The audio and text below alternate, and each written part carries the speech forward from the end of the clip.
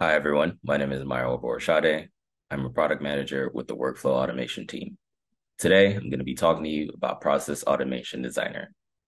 A common question we get asked often is, can PAD be used with third-party integrations? The answer is yes.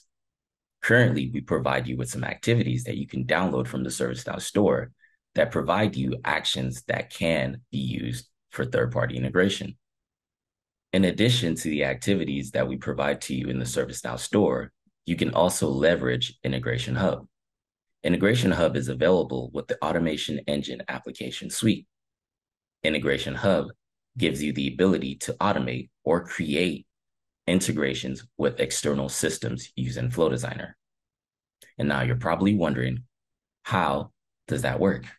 Well, Integration Hub works with spokes. A spoke is a scoped application that provides you with actions, subflows that you can use to integrate with third-party systems. Some of these spokes are available to you in the ServiceNow store.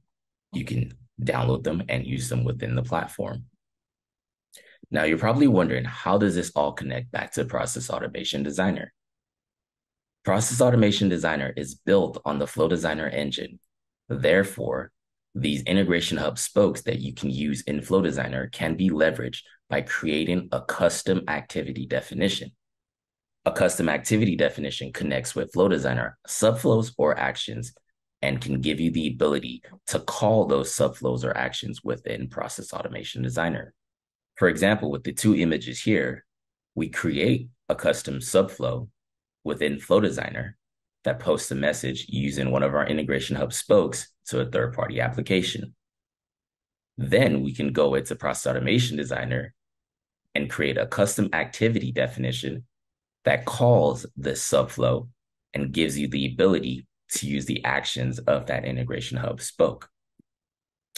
Thank you. I hope this helps. Happy building.